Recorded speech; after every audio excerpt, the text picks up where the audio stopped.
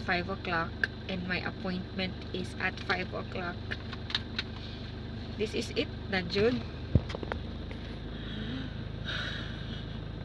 I'm scared. I'm scared. I'm scared.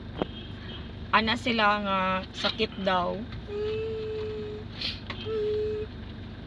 Sakit daw ang aftercare. Okay, I'll be right back. Dulit, uy. Bye. Wish me luck.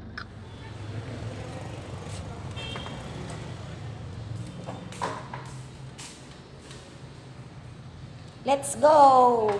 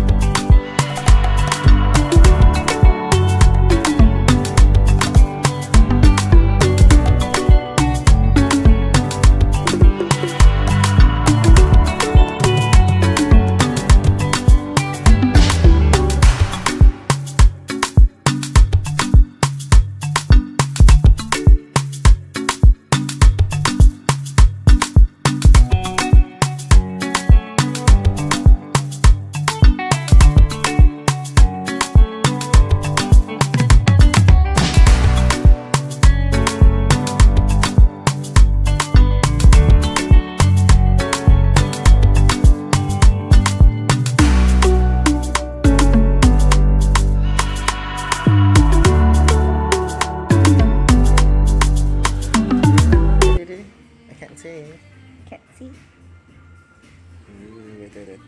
See? I think Kasampaan di kong mama ni Ruth. Yeah, I like it. Ako sa picture lang ito ha. Okay. Sige, lagi pa nga. Dali, nalipid ko sa akong ears. Dali, nalipid ko sa akong ears.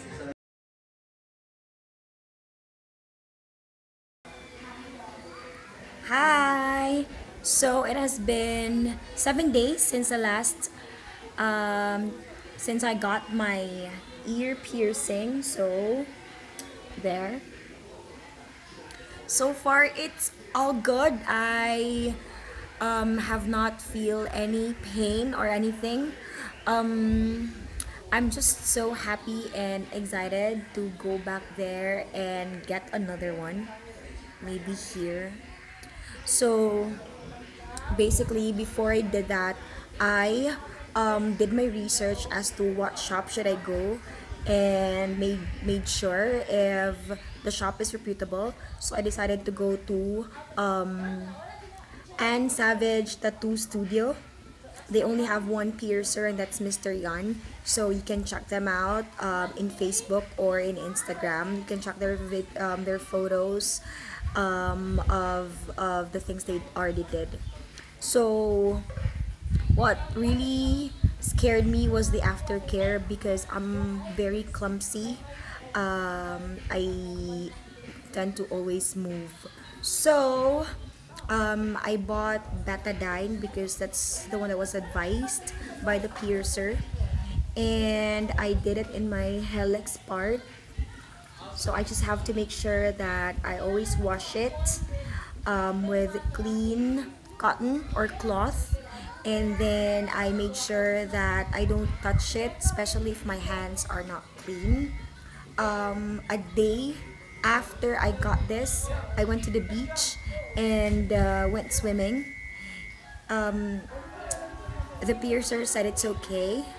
Now, if you can see at the back, I'm in a pool somewhere in Tap Tap, Cebu City. I still did swim, and so far it's good. I just had a friend check on it from time to time.